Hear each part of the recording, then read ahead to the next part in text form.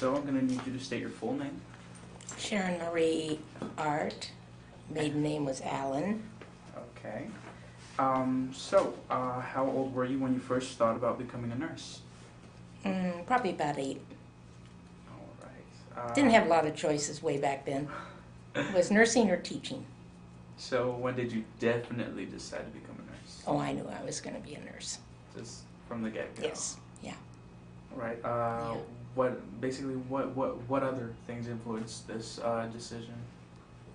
I think I just always was a caregiver. I think I always liked to take care of things. I didn't think I wanted to be a teacher. As it happened, I ended up being a nurse and a teacher, so I got the best of both worlds in my book. So. Right. How would you describe your background? You know, your parents. Did you come from an extended family or a smaller family? I'm an Army brat, an only child. I'm rotten. And probably the first time that I ever got to stay in one place for any extended amount of time was when I came to Moore Hall and was there for 3 years, and that was just wonderful. It was like home. Before that, I moved almost every 6 or 8 months because my dad would be transferred or whatever. Right. Who were your support systems prior to coming to CHSN? Mostly my mom. I think she always wanted to be a nurse, and her mother died very young of TB, and I think she was frustrated that she could never go on to school and ended up having to go to work. She always said she was the reason I became a nurse, but I don't believe that. All right. What schools of nursing did you consider, and why did you choose CHSN? It was the best. At that time, it was the best on the West Coast, and I was living in Texas at the time when I made that decision, and the other ones were on the East Coast. And since I was born in California, this was fine. It was a good school of nursing, and they were right when they said when you graduated, you didn't have any trouble finding a job. My first job was a supervisor, based on my background, on my schooling in this school. Well, that's pretty impressive. It was. Didn't make much money though. Had to do it for love. All right. What do you recall about the application process? You know, who interviewed you, or you know whether it was an individual group? As I recall, I remember meeting with Miss Nicholas, who at that time was probably older than God, although I had her on a pedestal of her own, and my mother thought she was just wonderful because she was real no-nonsense, so she figured she'd take care of her baby. So I just remember Miss Nicholas, really, and then Miss Tobin's after that. Was there anybody else with you, or was it like a one-on-one? It was a one-on-one, yeah. I don't remember. And then they did all the psychological testing and all that, and I thought, well, that's interesting. They probably knew more about me than I did. All right. So what are your early memories of your first classes at the School of Nursing? Miss Tobin's. You probably heard that a lot.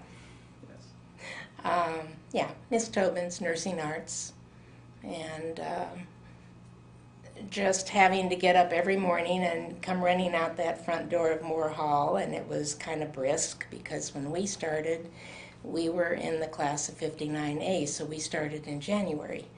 So when we came out, it was cold, and we'd come over to the hospital for breakfast. And if you were late, you just missed breakfast.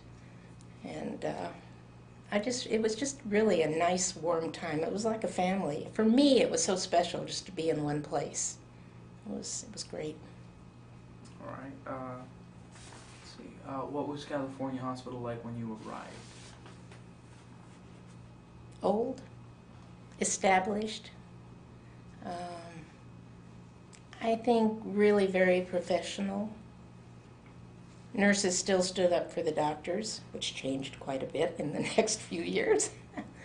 I think I was just really impressed.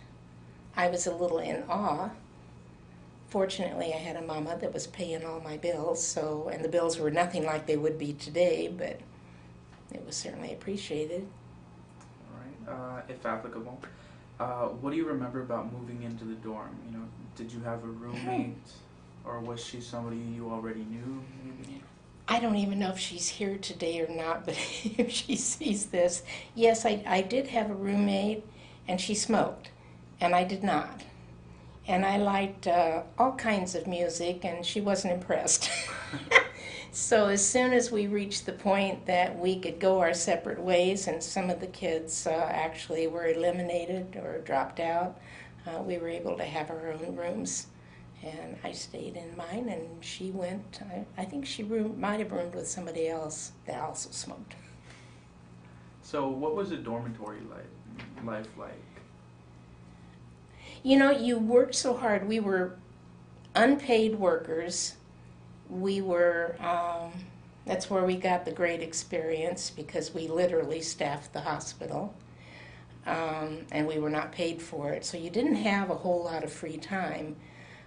They were very strict. You had a curfew. You did have some activities that went on in the dorm. I don't remember a whole lot of those because I think I went out most of the time when I could. I dated a lot on the weekends and got to see a lot of things because I was in, as I said, in one place for a change. The house mothers were great. They gave me a bad time because I was always coming home with some excuse on why I was late. I even started bringing little pieces of taillight. Honest, we were hidden. We really were. Mm-hmm. Might you remember any of your house mothers? Miss Armstrong. And I can see the other one, but I can't remember her name. But Miss Armstrong was so very motherly. She just kind of really embraced the girls, and you know, they would always think they were putting something over on her, but I suspect that nothing really was missed. I think she was pretty sharp. And she was probably about 60 even then, I think. All right. Let's see. What are some of your favorite memories of the time spent at the library? I don't remember the library. I must have been there. I don't remember much about the library. That's very interesting. I saw that question on the paper and I thought, was that something that came up later that was a big deal? I know we studied a lot.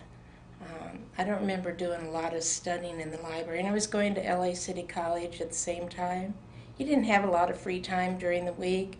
You worked split shifts, so you worked in the morning and then you had this free time in the middle of the day, and then you worked the evening shift.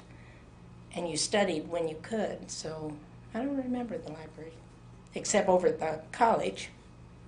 Well, since you mentioned you went to LATTC, what was your experience there, and how did you balance that between, you know, CHSN?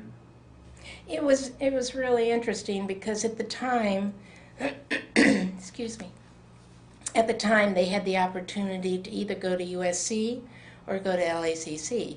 You could go to USC and you could get your bachelor's degree at the same time. And I said, oh no, I don't want to do that. That's going to take too long. I might want to get married and raise a family. And that was why I didn't go into medical school, which was what I had originally given some thought to. Not a lot, but some. LACC and even the nursing school, I had to wait to do because I graduated from high school when I was younger than they would let me come into nursing school. So I went to El Camino for, I think, 1 semester, maybe 2. So I got a chance to kind of see what college life was like. It was kind of fun.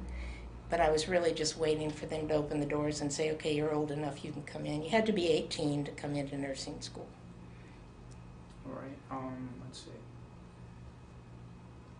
Where were you living before you came to California Hospital? If it was different from Southern California, what were your first impressions? No, I was at home. Finally, we were back in California again.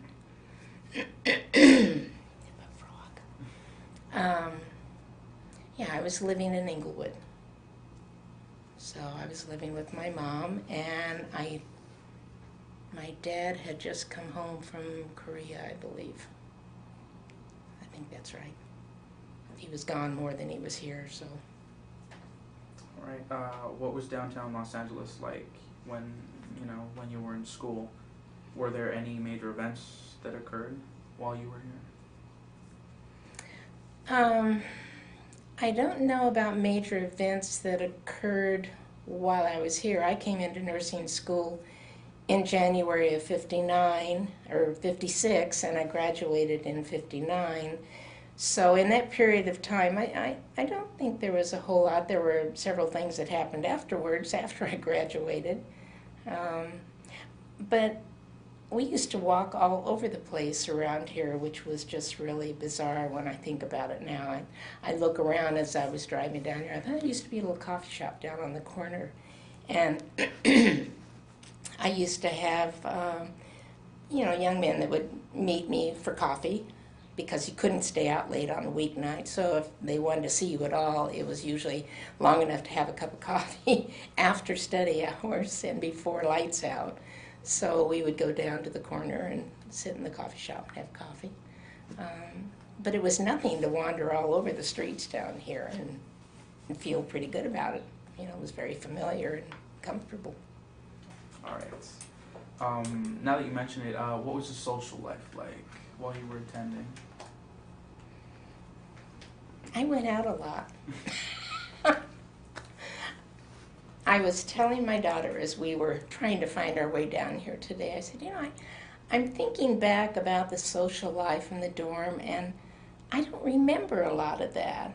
I remember getting to go to all kinds of fun places like the Moulin Rouge and the Brown Derby and all those neat places that are no longer here that were part of history, which makes me feel like an antique. But it was really neat. We really got to do a lot of things, and I had never been able to do that when I was home because my mother was very strict, and I really didn't go out that much. So I had a good time. All right. She said, "Were you a bad girl?" I said, "No, Julie, I wanted to be a nurse, and by golly, I was going to graduate." I said, "No, I just had a lot of fun." So in your opinion, what is the best thing about nursing to you? I loved nursing. I loved bedside nursing. I used to say that I was the original Flo Nightingale right after the real original one. I was very disappointed when it changed and all of a sudden it was just all paperwork and your little computers, and the aides were not doing what we used to do, and you didn't hardly have time for hands-on. And that was a part that was really so terrific, I thought. And I missed that. And I went into surgery. And I hated surgery when I was in nursing school. But that happened to be where I ended up. Now that you mentioned that, what do you think were some of the downsides of nursing? Of nursing? Or nursing school? Nursing school, just in general. I loved the whole time I was here. I really did. I think it was probably, for me, probably based on my background and my family life and moving and all that. It was probably the best time of my life. I really, really had fun.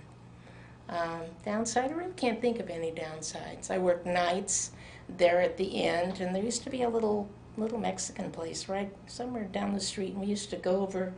You probably don't want to put this in there. We used to go over there when we got off from nights, and we would have chili omelets and beer. And that was our evening meal because we were going to go back and go to bed, and everything was in walking distance, so it was wonderful. So we had a lot of fun. All right. In your opinion, again, why should we remember California Hospital School of Nursing? Oh, because it just turned out really quality nurses, and everybody knew it. They did. It was special. Is there anything else you might want to, put in about your experiences or anything? I'm going to get weepy if I do. This is the first time I've been back. I actually taught here for a while before I moved to Colorado. And one of the girls that came into my operating room program was actually born in the nursery and in the nursery here at the same time I was doing my OB rotation. So I figure somewhere in that period of time, I probably took care of her as a newborn, and then she came into my OR program, which was just really kind of weird. And she's here today, so it's kind of neat. She's the one that taught me how to work in the OR. It's nice.